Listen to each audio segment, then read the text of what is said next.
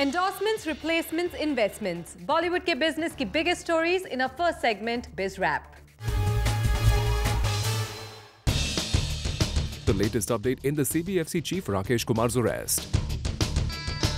खबर आई है कि राकेश कुमार, जिन्हें रिपोर्टेडली ब्राइबरी के केस में जुडिशियल कस्टडी में लिया गया था, had applied for a bail, जिसे स्पेशल सीबीआई कोर्ट ने रिजेक्ट कर दिया है on the grounds that investigations in the bribery case indicated that even the co-accused in the scam were working at his behest.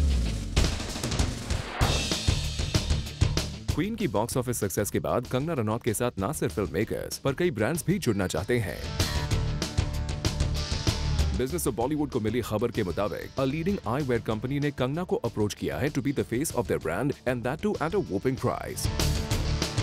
जी हां, brand Kangana को colossal 4 crore rupees as brand fees देने के लिए तैयार है।